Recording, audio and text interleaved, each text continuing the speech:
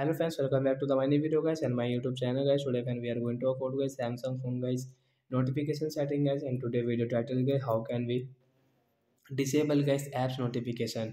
Friends, you don't want to use guys notification guys, you want to disable guys. After disable guys, any app guys notification will not come on your screen. So man, how can you disable it today friends? I will show you, I will tell you in this video guys.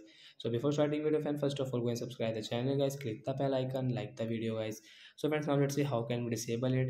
Friends, open your phone setting guys to disable your apps notification. After on phone setting guys, we will click on my phone notification setting, and friends click on your phone apps notification.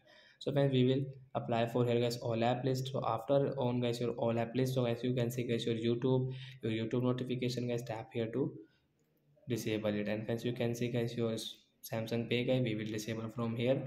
Allow notification guy, we will disallow from here guys. So friends, you can see photo notification guys, you want to disable, you can disable. So guys, shortcut setting, a right side icon guys, tap here. Friends, you can see guys your Gmail and Google notification guys, we will disable from here. After disable guys, you can see when Gmail notification will not come in your Samsung phone device guys.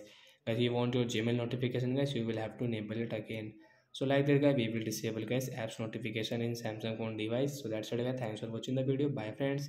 And friends, after disable guys this apps guys, which app guys you have disabled it, this notification will not come on your screen. So bye guys.